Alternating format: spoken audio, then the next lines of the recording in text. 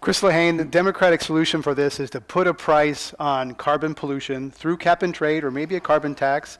And the reality is that energy prices will go up in that case.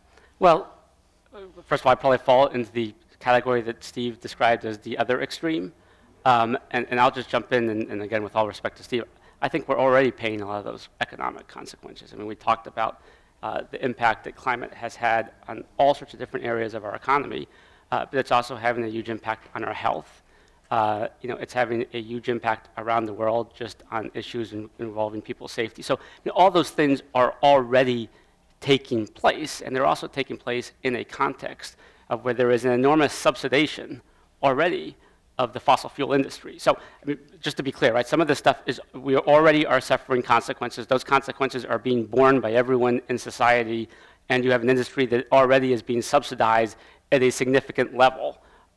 So what is the answer from the Democratic side or the progressive side? Look, I think there are a variety of ways to look at this. First of all, I don't think it is a zero-sum game where costs go up if you decide to do this. I mean, the reality is if you sort of take it into account all the costs that are taking place already, there's a pretty compelling argument, and in fact, costs go down in terms of what everyone's paying and what individuals pay. Secondly, there's no question that there's going to be a clean tech economy. That is already happening. The real question is, are those jobs going to be here, or are they going to be overseas? And I guess my perspective is I'd much rather have those jobs here, particularly if we do the right policies. I was involved in, you referenced it earlier, on Prop 39, which was an effort to close a loophole that existed in California and use the funds to support clean tech. And those funds are specifically going to be used to do retrofits of schools all across the state. I mean, that will create in and of itself, and if I'm remembering this correctly, somewhere in the neighborhood of 50,000 jobs, long-term jobs to retrofit schools all across the state. Now, those are jobs that are going to be here. That is a policy that we're putting in place that's not going to have an economic impact other than the following. It puts a lot of people to work. It's going to save enormous amount of energy bills for public schools that then get plowed into classrooms and back to the students. And at the end of the day, the larger societal implications are pretty significant in terms of what it's doing to the quality of the air. Steve, let's have your comment on the subsidization of fossil fuels, and there are costs that are being paid, borne by society and consumers today. Well, when you had mentioned I worked for Dick Cheney at the beginning of the program, I remember once, before I say what I'm about to say here, I remember once being in the limo with Dick Cheney coming through San Francisco. I looked out and I said, "Sir, look, everyone's waving at you."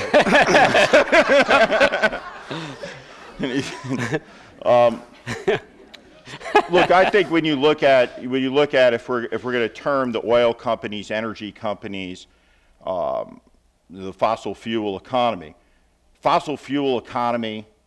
the energy companies have lifted more people out of poverty into the middle class, creating economic growth worldwide more than any other industry in the history of the world ever. Our entire world is driven by the energy produced by these companies. And I think so many of these companies are vilified by politicians. Big energy company, Chevron in California. Is California better off with having Chevron located in it? I think the answer is absolutely, of course it is. These are companies that operate in places as remote as the moon, high technology companies employing hundreds of thousands of people, scientists, engineers, and they are able to extract the resources used to power our world overwhelmingly, safely, without incident. Of course, there are accidents and there are incidents, but the notion that in the short term, we're going to be able to eliminate our dependence on oil, on natural gas, and other fossil fuels, I think is fantastical. I think that we should have an all-of-the-above approach, but when it comes to I've heard that before somewhere. when it comes to approving things like the Keystone Pipeline, it makes no sense to me that we would allow a pipeline to be built to send fuel energy to Asia, but not allow it to come south to the United States. And clearly, in my view, getting energy from Canada is better than the alternative of importing energy, for example, from the Middle East, where there are significant consequences from doing that. So I do believe that government has a role in research. and funding research and driving advancement. But should the government be in the business of picking winners and losers, being in the venture capital business per se?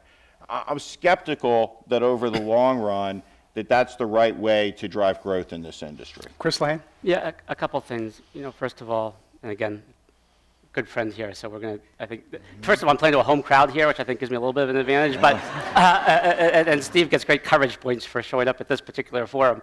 But first of all, right, if you talk about industrial policy, which is I think what you're sort of indicating, winners and losers, that's happening right now with the fossil fuels. I mean, you are picking winners and losers through the level of subsidizations that take place. Second of all, we have something called Silicon Valley. Silicon Valley was created in no small part because of DARPA, a military-funded program that was effectively picking winners and losers. The aerospace industry in California was basically funded by the federal government, which picked winners and losers in that context. So we have a government that over time has a record of picking winners and losers. And then when you get the Keystone argument to me makes a lot more sense if what you said is accurate.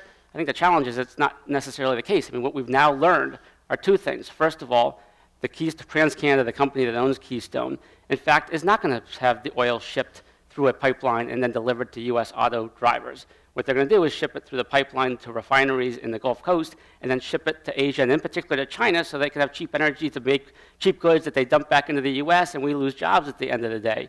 I mean, TransCanada themselves have acknowledged that they cannot commit to this gas going to the United States. They've been pushed on that any number of times, and they refuse to agree that they'll put the oil here. The reality is that it actually costs them more if they put it on trains and shipped it to the western side of Canada, refined it there, and then sends it on ships. What they want to do is send it on the pipeline so they can actually have a cheap source and increase their profits. Secondly, the amount of jobs that are created, look, jobs are incredibly important. We all agree that. There will be some jobs created in terms of the actual construction of the pipeline, but TransCanada's own folks have acknowledged that it's only going to create 35 permanent jobs. So you're talking 35 permanent jobs that send oil to China to make cheap goods, to hire more people in China, and we end up losing jobs here. I just don't think that makes a lot of sense. Well, Steve Schmidt. Well, look, all of the oil that would come out of the Canadian tar sands, whether it ultimately winds up in Asian markets, whether it winds up in a domestic U.S. market, do we want to have, and it would be thousands of jobs building the pipeline, and I'm aware of the statistic on the 35, with the permanent jobs, but the amount of economic activity that will come from the construction of the pipeline, and our market, of course, when we import oil, when it goes into an American refinery, where it winds up. I mean, part of the rhetoric around, that we're going to be energy independent, right? That all of the oil that comes into the country, or all of the oil that we mine in U.S. territorial, that we exploit in U.S. territorial waters, some of that is imported. Some of that is exported. Some of it stays, domestically. But I think when you look at all of these issues, we want to have safe drilling off the coast. I don't want to do it off of Santa Barbara. I don't want to do it off Monterey. But we need to be able to, I think, extract resources, whether they be natural gas. Fracking is going to be a huge issue of debate that takes place over the next decade, and I think it's very important. And you look at some of the economic activity that's going to come, from fracking in some places that are very, that are in very tough economic times in Upper New York State, where you've had a job deficit, for a very long time. You look at the economic boom in North Dakota, for example. So there's huge economic impacts around our ability to exploit our natural resources, and there always has been. And so my point is that we should have balance. And the point that you're making on the government picking winners and losers, through the tax code, which they certainly do, and I agree completely that we should have fundamental tax reform in the country, and the government should largely get out of the business through the tax code of subsidizing some companies, penalizing other companies. We have the most uncompetitive tax code of any major economy in the world by a lot. And so, I'm someone who, when you look at subsidies to various industry sectors, including the energy sector, including the agriculture sector, including the sugar industry, for example, we should take a look at we should take a look at all of this. But when you look at government research, whether it was ultimately in a DARPA that fueled the internet, whether it was through the space program, which had enormous applications into the domestic computing market, and of course, so much of our technology today came through defense spending, and innovations there. So I think government spending does drive innovation. But I think that, the government giving direct cash grants to different companies, in the form of almost venture capital, again, I'm just skeptical that that's the most effective way for government to spend taxpayer dollars on this stuff.